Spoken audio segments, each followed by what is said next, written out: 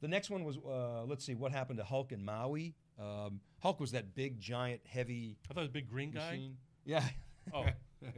And Maui was sort of the software base. I guess that's what Atmos became. So, I actually think that Atmos, has some potential there. I mean, I think it's the whole object storage thing has been very slow to take off outside of Google, but I think it really has a lot of potential. We're seeing, you've talked about some of the cloud on-ramp guys. I've got that in my predictions in 2011. The Nirvanics of the world and guys like that and Amazon S3, the whole object store storing blobs, I think is going to come back. So it sort of didn't happen in 2010, which is really my prediction, but I actually think it's got some legs in 2011. I think that I agree with you. I think what EMC needs to do is they need to get Atmos out there to become a brand name, just like Amazon S3 is a brand name. Because what's going to happen is these cloud on-ramp guys are going to be looking for partners, right? So I spent some time with some folks at Bessemer, and they're looking at this space very heavily.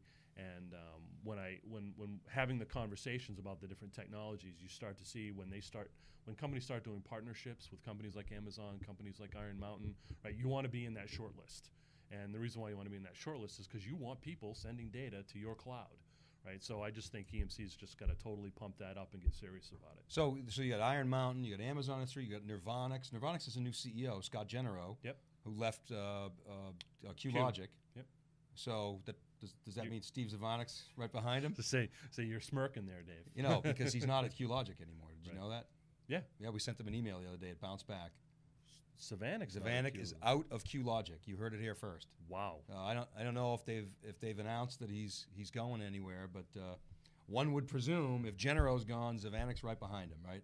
So, who knows? I mean, those guys have worked a lot of magic at other companies. You saw it at DDN. They put DDN on the map. QLogic, I really didn't even know much about QLogic before those two clowns got there, right? and I think they did a pretty good job there. QLogic, very interesting company, and I think they did a reasonable job at Hitachi too. I mean, Hitachi was very quiet all those years, and those guys took off the gloves and sort of punched EMC in the nose a little bit. I like it. Yeah, and now they actually get an opportunity starting at an even younger company to be a lot more aggressive and a lot more competitive.